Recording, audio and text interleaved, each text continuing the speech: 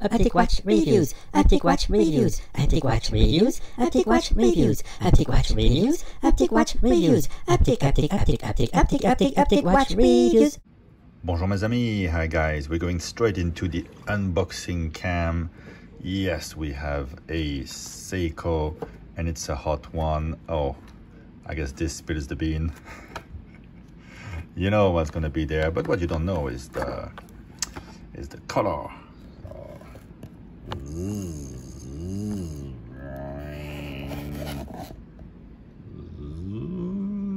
Of course, it's the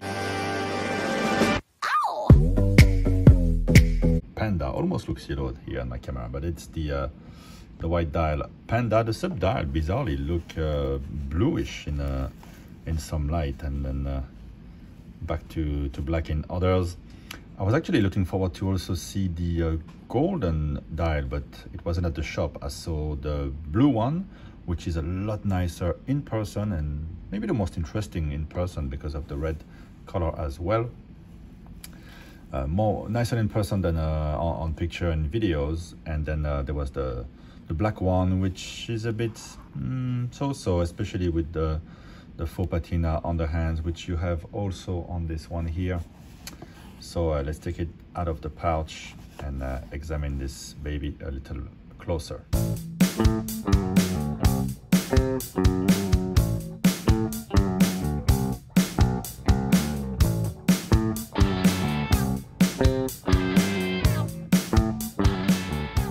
So this is reference SSC813 P1 with a caliber V192.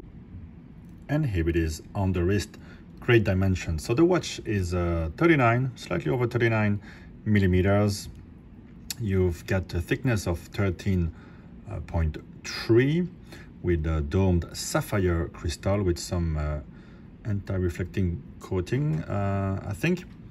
Lug to lug is 45, extending to 50 if you take the end links on each side.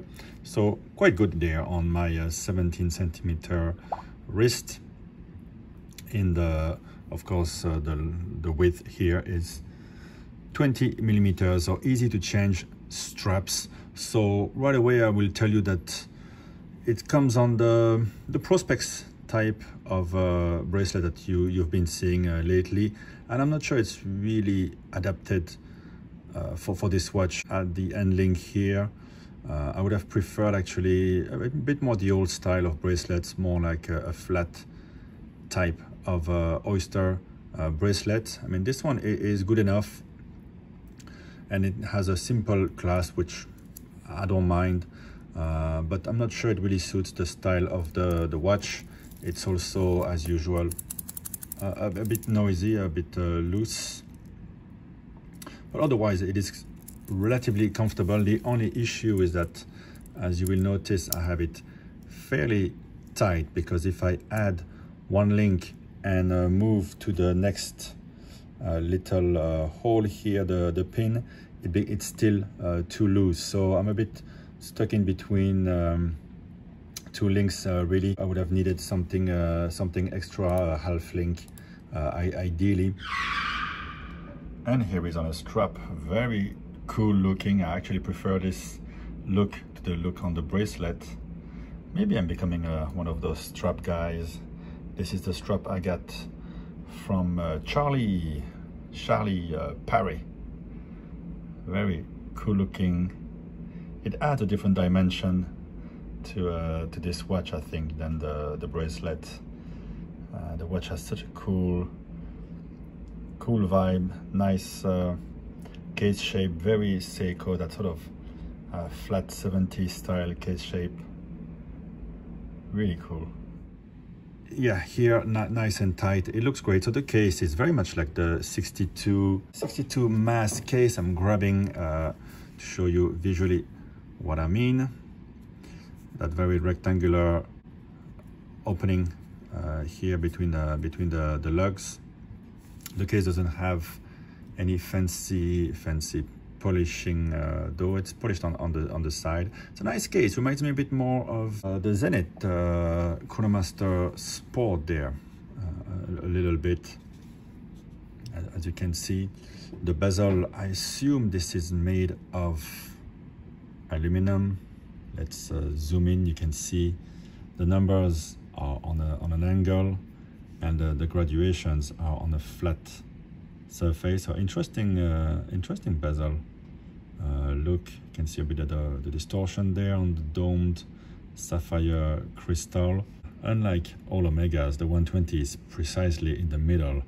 If you have a moon watch, you will notice that they never quite managed to get the 120 dot right in the middle of the 6 o'clock as it should be. The watch is solar powered. You can see that the subdials are actually where it captures the light. You can see the little details, the little bar there as well. Those subdials pick up the light a lot, so often they look more blue than black, or even a bit gray. You have the seconds here. Here you have it's not a GMT. Unfortunately, it's just a 24-hour hand, so at least you see when it's daytime, nighttime. And here you have the 60 minutes counter for the chronograph. Also, you have a power reserve here, like a fuel gauge. F is full, E is empty. At full power, you still have 100 days of power, and it's pretty much all the time full, just a bit of light, artificial or sunlight, and it will quickly replenish. Now let's start the chronograph. The pushers are very, very soft, but look what happens here on the gauge. It goes to 0 for the minute counter.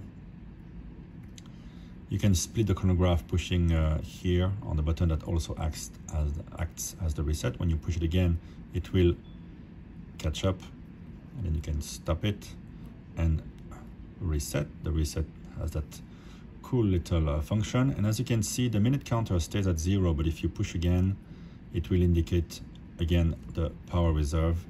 Pretty cool little feature of this chronograph. Also, the chronograph runs, if I'm not mistaken, at 5 ticks per second, so you have a bit of feel of a regular mechanical chronograph, which is quite nice. The date has a strange position there, a bit after the 4 o'clock. It's nicely nestled though, so quite discreet. I love to have the date. You have loom. The loom has a bit of a faux patina. I think they probably tried white and thought it's a bit too much white with already the 3 white hands. So I don't mind it. It adds a bit of a color. There's loom at 12, 3, 6 and 9 on the indices. There's no loom on the other indices, which by the way are quite light reflective, quite polished. And the loom of course stays, it's Seiko loom, so you see it all night, no problem there. And you have the loom on the hands, which are black around. I really like how they did the applied logo, and the Prospex logo for once is at the right place. So the watch is called the Speedtimer. Speedtimer. And there's different colors as you have seen. There is also a rather thick and expensive automatic version of the watch. It comes in gray, as you can see here on my wrist, and also with a more fetching, probably white dial. I think retailers will keep these on the shelves for much longer than the quartz versions. Yeah, this one just too thick, really. And overall, this one has a really striking look. Now, paid around $500 US for it, so I get a bit of a discount on the retail price. Is it a $500 watch? Well, it is very striking. It is got sapphire crystal, 100 meters of water resistance. Seems like a very well-built watch. Not crazy about the choice of the bracelet. Clasp is simple, but again, the adjustment is not great. Of course, for $500 you can get, it's starting to get pretty serious money, but I think that they give you a pretty striking, serious watch, very flat on the wrist, wears great. Everybody's gonna want this one, the Panda. Of course, people compare it to the Rolex Daytona. They call it the Seikona. well, there's many other brands that did a panda, and actually the Daytona of Rolex doesn't have full black pandas, subdials. They only have the outer ring in black, but to other people this will remind them of a Zenith or maybe a Tag or whatever. There's many brands have done pandas. It's a striking look, it's a cool look. My first luxury watch was also a panda, Omega Speedmaster Racing. And I think, yeah, $500, you get a interesting, cool watch. It's a fun watch. Most importantly, I think it's a watch for enthusiasts. Yeah, it can be easily your only watch. Wears great, got lume. So there you go. Let me know in the comments what you think. Are you gonna try to add one to your collection? And thank you very much for watching. Bye bye, guys.